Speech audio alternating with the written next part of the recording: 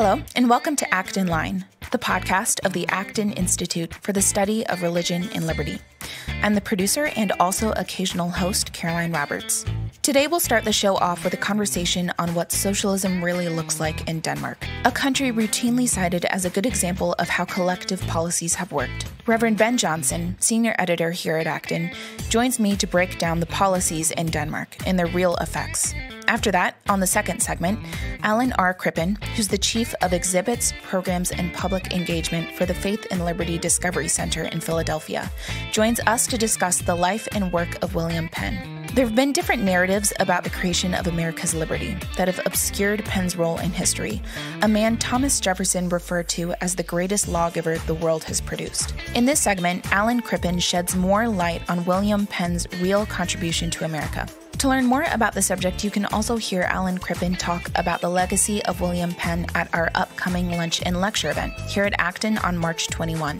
And you can save your seat at acton.org/events. Lastly, if you like this show, please don't forget to swing over to iTunes and leave a review and rating.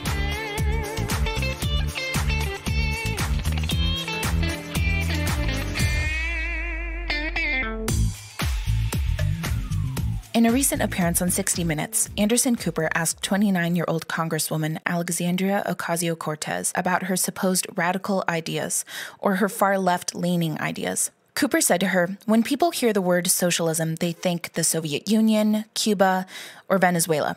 Is this what you have in mind?" And she responded, "Of course not. What we have in mind, and what my policies most closely resemble, is what we see in the UK, Norway, Finland, and Sweden." Ocasio-Cortez seems to be increasingly gaining traction in Washington, even with the recent release of her Green New Deal. We won't be talking about Ocasio-Cortez for much more in this segment because I want to focus on another topic that spins off of her model. What does socialism really look like in Nordic countries, specifically Denmark? To help me break down the subject, Reverend Ben Johnson, a senior editor here at Acton, joins me today. Father Ben, thank you for joining Acton Line. Thank you so much for having me on. In an article that you wrote last month for Acton's Religion and Liberty Transatlantic publication, you drew attention to a new study released by a free market think tank in Denmark. And the name of this think tank is the Center for Political Studies. The study is about 20 pages long, and basically the goal of the study, and correct me if I'm wrong, was to address how the U.S. perceives socialism. And this was in response to the White House's Council of Economic Advisors report, and it was called The Opportunity Costs of Socialism, which included a section of how socialism looks in Nordic countries, including Denmark. Is this correct? That's exactly right. So, fair warning to our listeners, we're going to get into a little bit of he said, she said when it comes to the two reports. The first thing that this study from Denmark does is basically pat us on the back, saying the Council of Economic Advisors was right in a point it made in this report, saying that you can't characterize the Nordic countries and Denmark as socialist because in a socialist country, the state owns the means of production. For so long, a lot of people have thought of Denmark as being a perfect example of almost, quote, soft socialism. If they're not socialist, if Denmark isn't a socialist country, what is it? That's a good question. And you're right. People have looked at what they call the Nordic model of socialism or Nordic socialism. And you mentioned Alexandria Ocasio-Cortez. Bernie Sanders has used this term, and many other democratic socialists in the United States point to those nations as examples of what they'd like to implement in the United States, so they say. But their policies in some ways actually go beyond what's there. In some ways, they're not quite as extreme as what happens there. Essentially, what you have in Denmark and the Nordic countries, ironically, is a quite free market in some ways.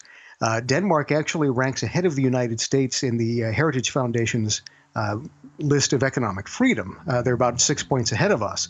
So they have less regulation on the front end of the economy. It's much easier to start a business in some of these areas than it is in the United States. There are fewer forms to fill out, fewer regulations, fewer for example, there is no minimum wage in some of these countries that's set by the government.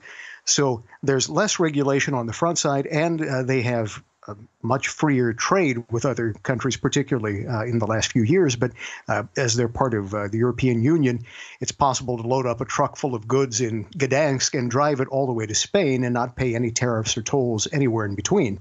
So they have an incredibly free market on that side. Where there's a difference is After the wealth is generated, then there's a lot of redistribution. And that's essentially the difference there. When we talk to American politicians, they wish to regulate both sides of it. And Denmark tried this. The Nordic countries did try this, and it did not work out very well at all. So people have thought of Denmark basically as being socialist because of the expansive welfare state? Exactly. The social welfare state, what Pope John Paul II called the social assistance state in Sanctissimus Annus, his 1991 encyclical that dealt with the matter. When you're looking at those nations, they have a great deal of government programs, government benefits, and many of them are not means tested. They're for absolutely everyone. So there are child credits, child care, almost literally cradle to grave. And at one time, they were incredibly robust. And so in the 1970s, the 60s and 70s in particular, their welfare state expanded just as ours did in the United States.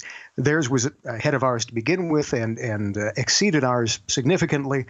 But by the mid-1970s, Denmark was at a point where some of the leaders of the nation actually called their economy calamitous. So they realized they were on the brink of implosion in many cases. They had unbelievably high interest rates.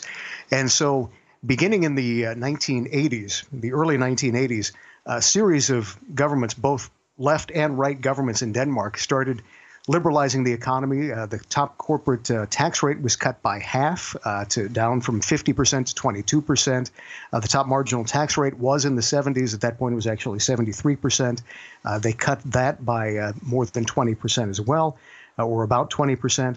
So it was a significant rollback of the front end of the economy. There's still a great deal of redistribution, but even that got scaled back, particularly in Sweden. At one time, everyone who retired got the exact same check. Not simply the same percentage, but the same dollar amount. And so they changed it more to the way that things work in the United States with Social Security, where you get a certain check based on what you paid in your years of work. That's not necessarily free market, but it's more free market than what they did. And that helped free up the system so that the economy could still generate enough revenue that they could redistribute it. But given that, you say, and so do other studies like the study from the Heritage Foundation, that Denmark has one of the most free economies. Yes, and not merely Denmark, but many of these Nordic countries have very free economies. Again, when it comes to business formation, for example, or those sorts of government regulations. Johan Norberg of the Cato Institute, he's with Cato, but he lives in Stockholm. He had a PBS special that came out just a few months ago called Sweden Lessons for America. The entire thing is available online for free. And a matter of fact, I blogged about it at acton.org, so they can come to our website and find the entire hour-long documentary that he did for PBS. But he shows just how easy it is to start a business, how easy it is to experiment with new products. The safety regulations in terms of new experimentations don't go through the sort of levels of regulation that OSHA does, for example, in the United States. It's much easier in that sense to start an economy, so to start a business, and all of that benefits their economy. So it's easy to think of them as a socialist country because of what they were in the popular imagination in the 50s, 60s, 70s, and we've just never caught up to the reality of what's happened once the welfare state began to cast its shadow over everyone, and they had to chip away at the benefits that everyone got so that the economy didn't come screeching to a halt. So regardless of the economic freedom, though, you still note that in your piece, they're suffering quite a bit economically. They do still have, again, a very robust welfare state, far more than what we have here. It is virtually cradle to grave. And the Council of Economic Advisors put out a report saying that the U.S. economy, if we had implemented the economy that they had in the 1970s, our GDP would be about 80% of what it is now. We would be missing almost $1 in every $5 in your pocket would disappear magically overnight. And the Danish report that you mentioned, which is available at cepos.dk, said, actually, if anything, you're underestimating it. You would be even poorer if you did everything that we had done. The OECD has found that tax cuts, if you cut taxes by about 10%, it generates about 1% GDP per year. If you think of compounding interest, 1% a year, year on year, when you're talking about billions upon billions of dollars, is a lot of money over time. So tax cuts help a great deal. Cutting regulation helps a great deal. But there, when you're dealing with the redistribution of wealth, everyone in the middle of the Danish economy is poorer than every American. It's only at the very bottom, the bottom 10% of Danish citizens do make a little bit more money. They have about $5,000 a year more than the average poor American in the very bottom. But everyone else is poorer. When you get to the middle, they have about 75% of the amount of money that the average middle class American does. And I don't know anyone in the middle class who thinks he has enough. I'm going to play a bit of a devil's advocate here and say that regardless of higher taxes, it sounds like they're getting what they need, right? It's at least is touted by a lot of supporters of democratic socialists here that there's less economic inequality in Denmark. So what's wrong with that? Right. So income inequality is an issue that's talked about a great deal in the United States. It's worked its way into our political lexicon for many political cycles now. Really, the question is not so much inequality as it is total amount. And that's what people, I think, don't look at. The one politician who did was Margaret Thatcher. When she was prime minister during a very famous exchange during her time as, I believe it was at Prime Minister's Questions, she was having an exchange with a member of the Labour Party, and they talked about how income inequality had grown while she was there. She said, yes, but everyone is doing better. Everyone is making more money. Those at the bottom are making more money. Those at the top are making more money. And she said, you would rather that the poor were poorer instead of having the rich richer.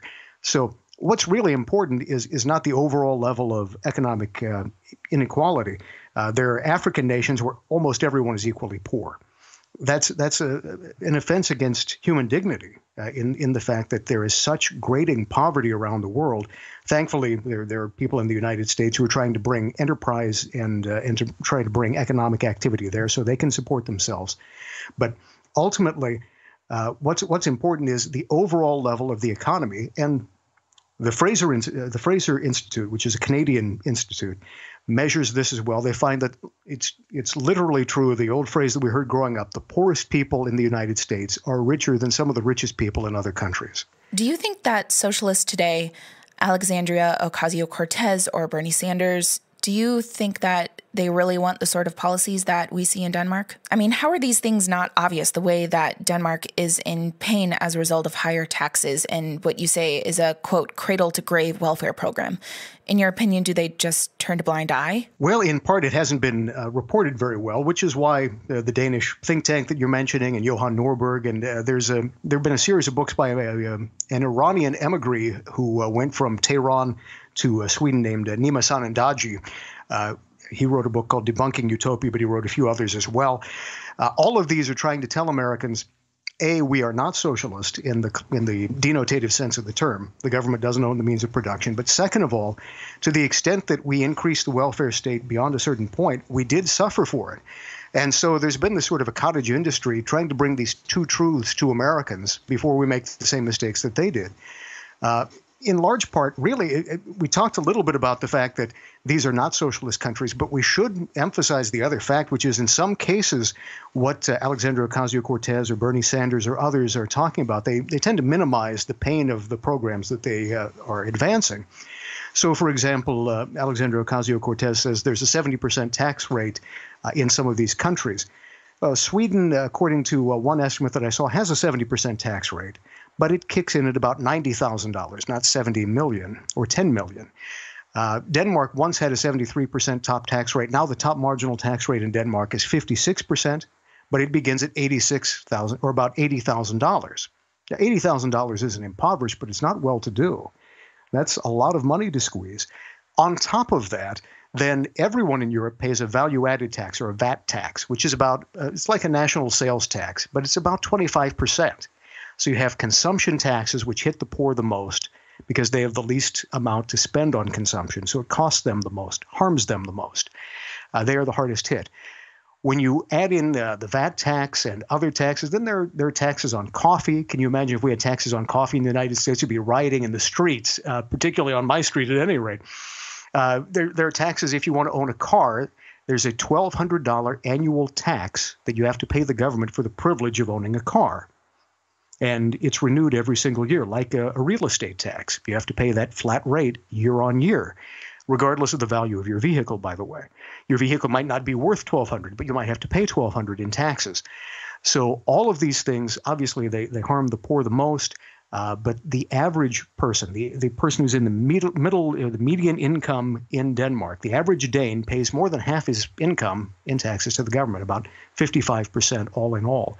So we shouldn't minimize too much the pain that would be in store. There simply isn't enough honey in the hive to squeeze it and be able to get all the money that you need for an expansive welfare state beyond what's being implemented anywhere in the world from millionaires and billionaires. Ultimately, the middle class is going to pay the bill. How do you think practically we're going to be able to realize this? Because, it seems like so many people I talk to, especially a lot of people in my generation who believe that they're tired of capitalism.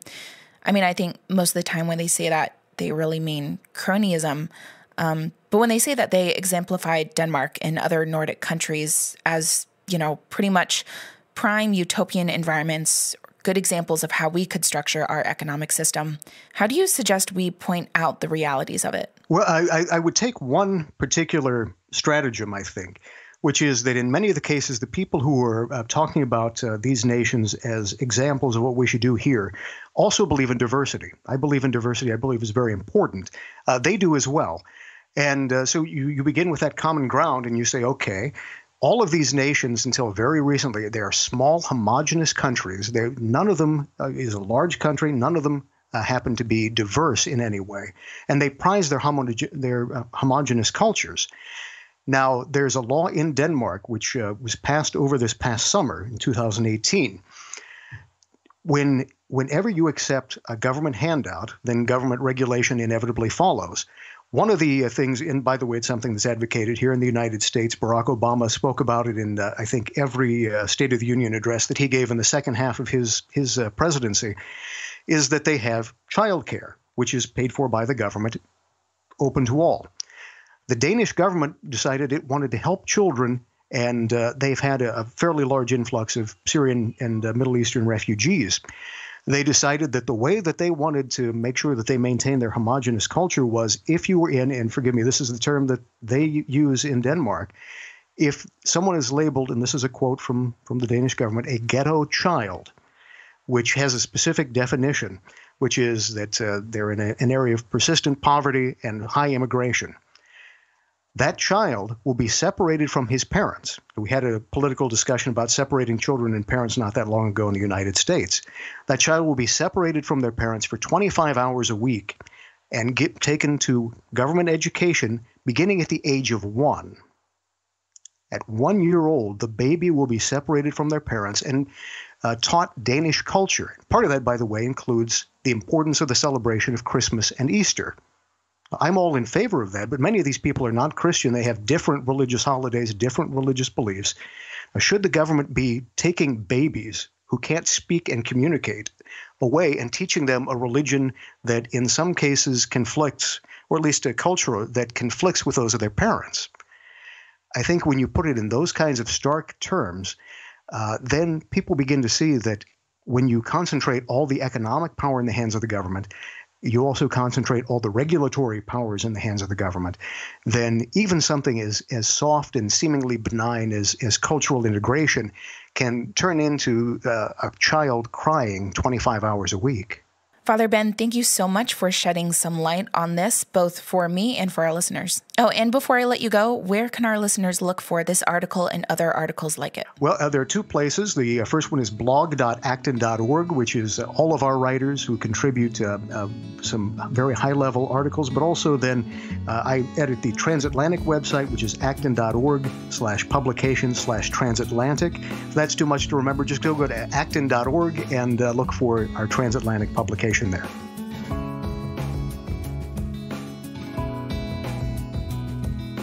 Acton University is not your typical conference. It's a 4-day celebration with 1,000 of your newest liberty-loving friends from all over the world.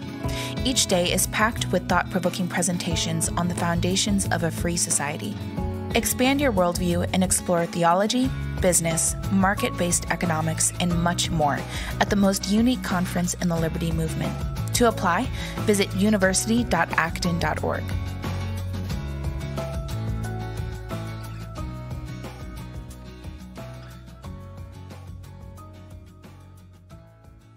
Welcome. My name is Dan Hugher, librarian and research associate at the Acton Institute. Today my guest is Alan Crippen, the Chief of Exhibits, Programs, and Public Engagement for the Faith and Liberty Discovery Center at the American Bible Society on Independence Mall in Philadelphia, Pennsylvania. Alan and I will be discussing the life and legacy of William Penn, the subject of his upcoming lecture, William Penn and the American Experiment of Liberty, which will be given here at the Acton Institute in Grand Rapids, Michigan, at noon on March 21st, 2019. The lecture will also be live streamed for those of you who cannot join us in person. Alan, welcome to Acton Line, and thank you for speaking with us. Well, thank you, Dan. It's great to be with you today. So a lot of people have vague recollections of William Penn from high school history classes. They might think that he's the guy on the Quaker Oats tin. But otherwise, the name doesn't mean a lot to them, especially for those of us not from the state of Pennsylvania. Could you give us a little background on exactly who William Penn was? I certainly can, and I can say definitively that he's not the iconic figure on the Quaker Oats cereal box. A lot of people think that he is, but that's not the case. William Penn, he dates in the 17th century, which was a really tumultuous century in English history. Your listeners may recall that was the time of the English Civil War. So Penn is born in that century. He's born in 1644. He dies in 1718. So he grows up in what historians have called the biblical century. Everybody read the Bible, and of course he's working through a number of issues regarding that time. This was a time when the English monarchy was abolished, that the Puritans were experimenting with a republic. It was a failed experiment, but experimenting with a republic. It was a time when the English people were trying to grapple with religious dissent. They weren't doing it very well. So Penn comes of age in this. He is the son of an English admiral, Admiral Sir William Penn. And by the way, a lot of people think Pennsylvania is named for William Penn. It's not. It's named for his father, Admiral Sir William Penn. So he's from a family of privilege. He's of a lower order English gentry, and because he's from privilege, like young English men of privilege, they attend one of two institutions, Oxford or Cambridge. He goes to Oxford. At Oxford, he comes under the influence of the great Puritan divine John Owen. John Owen is the vice chancellor of Oxford in these years, and he's being basically ushered out because the monarchy has now been restored. Cromwell has died. The English Republic is at an end. Charles II is on the throne again, and he's cleaning house. So Penn is caught up in that. But while he was at Oxford, he had contact with John Owen, was very much impressed by John Owen's ideas about religious toleration and dissent. It's also an interesting fact that at the same time Penn was at Oxford, John Locke was a tutor at Oxford. Oh, nice. It's not a big place. Yeah. So I think we want to connect the dots with all of these people. Mm-hmm. Anyway, Penn ends up leaving Oxford. He goes to France. He studies under Moses Amirault. And again, Amirault is a very famous French Huguenot, thoughtful on religious toleration, and so on and so forth. So these are Penn's early intellectual influences. Heads back to England. His father sends him to Ireland to sort of take care of the family estate there, and he hears a Quaker preacher and is swayed by this preacher's command of the Bible and his vision for a more pure, I think what moderns would call a more New Testament type of Christianity. This is, pretty common in the era.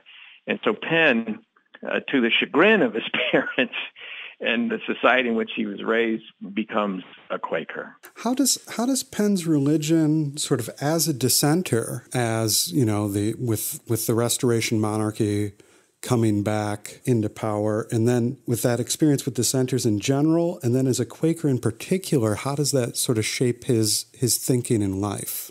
Well, again, it's a really complicated century in history, and England, though it's wrestling with religious dissent, it's not sort of figured out a way forward. So when Penn returns from Ireland back to England, he, of course, readily and soon on affiliates with the Quakers, and he ends up being arrested. Of course, there's a complete embarrassment to his father, who's a prominent war hero and a friend of the royals. Penn is a good catch for the Quakers because of his the fame of his father, his status as an English gentleman. He gives the Quaker movement some credibility. It was a movement that was largely situated in the lower classes, and so now they have an advocate, a spokesman of privilege. And when William Penn is arrested, this is big news. This is public news. So one of those early arrests is in 1670. He's arrested for basically meeting illegally with Quakers. This is the situation. The only lawful worship is worship in the Church of England, the Anglican Church, and the Quakers are meeting obviously outside of that context. So it's an illegal meeting. He's arrested for it. He spends some time in jail, and while he's in jail, he's reflecting on the injustice of this treatment. He's obviously reflecting on his own conversion experience to Quakerism and that training he had at Oxford and in some more in France. So he writes. He also had some legal training. He writes what's called the Great Case for Liberty of Conscience. And arguably, this is his most important work on religious liberty. It's a work that he keeps coming back to. But it appears in 1670, and it's a theological and a biblical and a philosophical and practical argument for liberty of conscience and for religious freedom and practice. Penn is sort of unique because not only is he seriously thinking through these theological and political issues, but at some point comes to be able to shape an actual polity in the Commonwealth of Pennsylvania. How does Penn come to, well, you mentioned earlier that it's named after his father, actually. How does Penn himself, William Penn, come into possession of Pennsylvania? Yeah. Well, he's of course in and out of jail through the 1670s. And his vision, right, is for a more just English society. His argument is that the crown, the government, can have religious freedom as well as political stability, order, and loyalty. And he's making this case, and he's not really gaining traction. Shortly after he wrote the Great Case, his father died, and he became the heir to his father's fortune and holdings. His father was owed a great debt, the equivalent, I guess, of 16,000 pounds sterling by the British Crown. And so Penn had dabbled a little bit at American colonization. He was involved with the colonization of West Jersey. Mm-hmm. Is this Penn Senior? No, Penn. I'm sorry, Penn Junior. Yeah, Penn Junior. Young Penn. Young Penn. And that was a Quaker mm-hmm. experiment that he was involved with. That wasn't central to it. So he had been involved in the founding of West Jersey, but he basically sees the possibility to demonstrate afar that religious liberty, freedom of conscience, freedom of worship are not incompatible, again, with British law and British liberty, British order. He realizes that the Crown owes his father this money, and he applies for a land grant in the New World. And that land grant, 16,000 pounds apparently can get you quite a sizable piece of land. Yeah, nice little size. So the Crown grants him a tract of land, which we now know as Pennsylvania. He was issued that charter in 1681, and a condition of that charter would be that he would name it for his father. Penn was somewhat embarrassed to have his name on the colony, and he was also embarrassed that people might think it was named for him. But it was a royal stipulation that it be named for his father, and he made the best of it. So what role did Penn then have in shaping the political organization of the colony? He gets the land grant. There's a limited purview in a sense because, this is still a crown colony, but what sort of influence does he have in shaping the political polity that would become the Commonwealth of Pennsylvania? It's a great question. I think, and this is something that I think very few people appreciate, that Penn is both a political theorist, right, in terms of his Bible animated understanding of religious liberty and principles of government, but he's also a political practitioner. So the condition of the grant, it's not technically a royal colony with an appointed royal governor. It's a proprietary colony. So it's a colony that is literally owned by William Penn. Okay, yeah. He is, I guess we would call him a real estate developer. So he has this large tract of land to develop. And of course, part of the charter is that he's got to govern that colony in accordance with and in congruity with the laws of England and the Crown and so on and so forth. So he now has an opportunity to create what he calls early on a holy experiment. And of course, the capital city for that is Philadelphia. He names that city from the Bible, right? Philadelphia meaning brotherly love. His opportunity, in his view, is to create a society, a model government that is based on religious freedom and brotherly love. He's really animated by these ideals. When you read the introduction to his frame of government in 1682, which is basically the Pennsylvania's first constitution, which he drafted, he had some counsel in drafting it. Algernon Sidney, for example, gave him some counsel in drafting that, and we've already alluded to potential contact with John Locke, although we don't really know how much contact he actually had. But so he's writing this in the midst of this time, and when you read the introduction to the frame of government, it's really an expositional sermon on key scripture texts about the why and the where and the hows of government. It's quite fascinating. What sort of legacy does this sort of? I mean, this is a legacy that extends beyond Pennsylvania. Pennsylvania itself, being one of the American colonies, shapes and contributes to the American founding. In what ways do you think do you see that most clearly? Well, I think it's most clearly seen in the American ideal of religious liberty. And this is really at the heart and center of William Penn. William Penn's vision and experience as a religious dissident in England, his hope to demonstrate that religious liberty is compatible with British law, and his sort of Quaker commitments to democratic ideals. So here is the proprietor of Pennsylvania, this grandee, an aristocrat, who creates in the Pennsylvania frame of government, the Pennsylvania Constitution, what is arguably the most liberal and democratic polity in the world at the time. That's Pennsylvania. His last constitution for Pennsylvania was the 1701 Charter of Privileges. And in that charter, religious liberty is made an irrevocable right of Pennsylvanians. So this is an amazing, lasting legacy. Pennsylvania was one of the later colonies, right? I mean, the earliest colony is Jamestown, 1607. Of course, we all know the Pilgrim story of the Pilgrims landing at Plymouth Rock and Cape Cod in 1620. Pennsylvania is not chartered until 1681.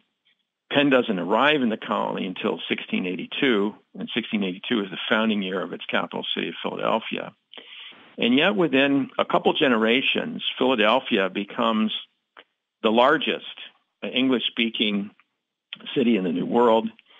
It becomes the freest, arguably the freest tolerating not simply Protestant sects, but Catholics are free to worship there, which is almost unheard of in the British colonies. Jewish believers are free to worship there. So it was an amazing experiment in religious pluralism. The Liberty Bell, of course, is cast in 1751 to commemorate the Jubilee, the 50th year anniversary of the 1701 Charter of Privileges. And, it has that famous Bible verse from Leviticus inscribed on it. This is the context for William Penn's experiment. And, of course, Philadelphia becomes the de facto capital of the American colonies in their resistance and later rebellion against England.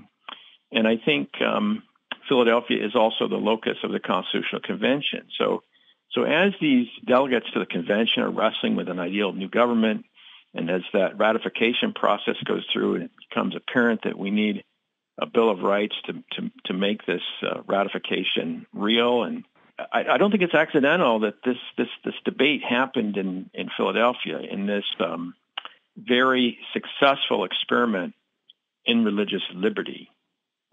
Is Philadelphia. For our listeners who aren't familiar, could you share that verse from Leviticus that's there on the Liberty Bell? Yeah, on the Liberty Bell, the verse inscribed is from Leviticus chapter 25, verse 10, and it says, "Proclaim liberty throughout all the land and to all the inhabitants thereof." Yeah, that's a wonderful theological grounding for a political order. It certainly is. Does Penn have a religious legacy in America outside of Quakerism? He certainly has a robust political legacy. Right. But is there a continuing sort of religious resonance? That's a really interesting question, and of course, Quakerism, right? American Quakerism, English Quakerism, they revere and honor, and rightly so, William Penn. And I think maybe this is why one of the reasons Penn is less appreciated, because I think particularly for mainline, more traditional Christian people, the Quaker question is somewhat problematic in terms of appreciating Penn. Penn is relegated to Quakerism, which is this a small sect of Christianity. We're not sure what to make of it. We're not sure how orthodox it is, and thus, Penn's religious writings are not taken as seriously as they should be. His classic religious text is "No Cross, No Crown," a beautiful exposition about the way of Christ. So I would say that, certainly the evangelical Quakers today, that this would be the Quakers that are represented by, great personalities like Elton Trueblood and George Fox University, that these believers would rightly stand in that religious legacy of William Penn. But I think we would all be greatly enriched by a greater knowledge and a better understanding of William Penn. What lessons do you think, and these can be religious, these can be political, these can be broader than that, what sort of lessons does William Penn have for us today? Well, I think, today you don't have to Google too far to find, the controversy surrounding religious liberty. So I think, again, revisiting these very basic American principles that were seeded in many ways by William Penn, in the hope that he would be, he said, my hope is that Pennsylvania will become the seat of a nation. Mm-hmm. And I think indeed that hope was actualized. So revisiting these fundamental commitments, these articulated principles in his founding documents, the documentary record of Pennsylvania, I think would be inspiring. I think Penn also, in his own way, was grappling with pluralism. Now, pluralism is it's a problem and a challenge in the 17th century. It's a different kind of challenge than it is in the 21st century. But I think there are principles that may be helpful. For instance, Penn had in his mind put limits on pluralism. Right, that to be a citizen of the colony, you had to believe in God. Right? Yeah. So there had to be some kind of transcendent, some sort of bedrock moral theism. Bedrock. Yeah. So that was his, I guess, limit to pluralism. These are things I think for moderns to wrestle with, think about. How might this apply to our own context? What does this say? He also was very concerned and saw a role for the state in guiding and instructing morality, right? Which seems to be becoming more and more passé in our own times, and yet Penn did see a morally regulative role for the state. I mean, was he right? Was he wrong? But I think that's worth thinking about. No, I think that, combining that commitment to pluralism with a sort of deep moral grounding, I think is a great synthesis to strive for. Alan, thank you for being with us here on Acton Line. We look forward to having you here to discuss this more in your upcoming lecture, William Penn and the American Experiment of Liberty, on March 21st. For those of you in Grand Rapids, please attend. For those of you elsewhere, that will be live streamed as well. So, thank you again, Alan. Thank you, Dan. It's a pleasure to be with you, and I look forward to being with you on the 21st. Thank you for listening today. I hope you enjoyed this episode. We're always trying to make a great show for you, and one of the ways in which we can do that is to use feedback from you. We would love to hear from you, whether you'd like to suggest a specific guest or topic, let us know what you like or dislike in our shows, or just generally let us know why you like listening. You can shoot us an email at actonline@acton.org. In addition to that, we're trying to create a new occasional segment for the show. If you have any questions related to a subject we've covered on this podcast before, or questions related to economics, faith, business, or maybe a current issue you'd like to hear discussed on the podcast, leave us a message at 888-705-4180. If your question is picked, you'll get to hear it on the show, and members of our team here at the Acton Institute will break it down on the podcast. Last but definitely not least, if you like Acton Line, please subscribe today. And don't forget to share it with your friends or family members who might also enjoy listening to this podcast. We're available on Google Play, Apple Podcasts, Stitcher, or wherever you listen. This episode is produced by me, Caroline Roberts, with audio mixing by Doug Nagel.